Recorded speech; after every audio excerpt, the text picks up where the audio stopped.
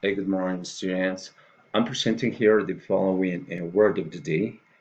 It's cell phone. Check the spelling. Cell space phone. All right. You have to go to the Cambridge Dictionary and get information for this word.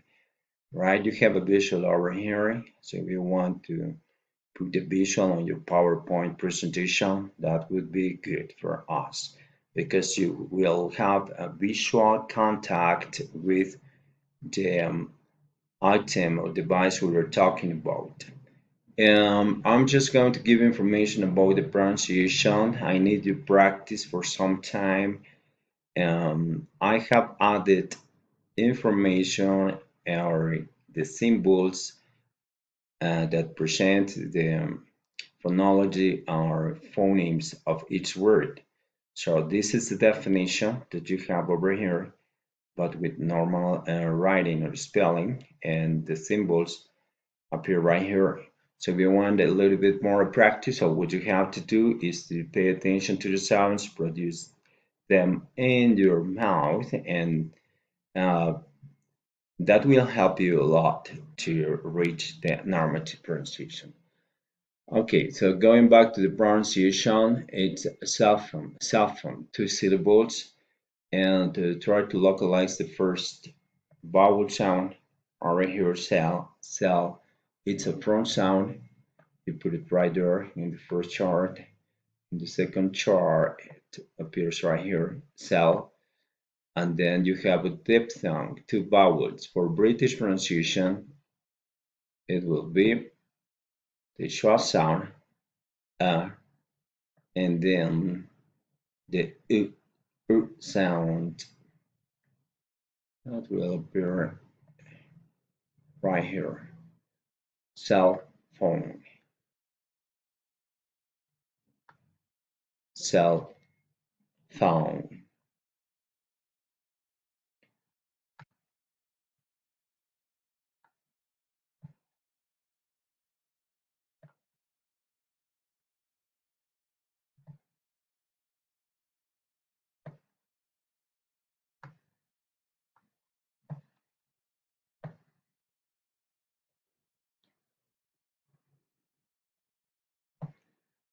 In American English, you change the one of the sounds in the diphthong.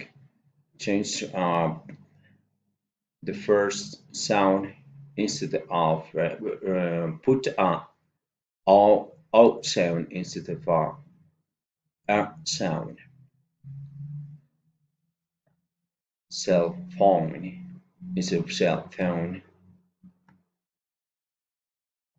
And then the pronunciation for American English is going to be right here. Cell phone. It changed a little bit. All right, go to the Cambridge Dictionary, get the grammatical category, please. You have to write something right here. It's a grammatical category. Think about it. And then I just copied and pasted the information of the definition here.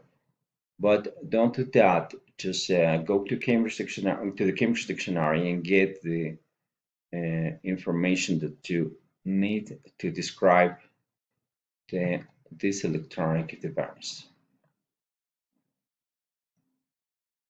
Next, write the examples that will appear in the Cambridge Dictionary, and then write your own examples. After analyzing all the information, you are going to be able to write your own examples.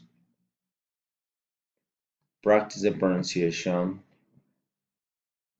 with the IPA transcription. All right, work hard and finish this slide on your PowerPoint. If you are taking notes, you are going to copy information on your notebooks. Okay, take your time. The most important is to practice, please. Thank you very much. Post the video as you need it, or stop the video as you need it, and do your best. See you around, guys.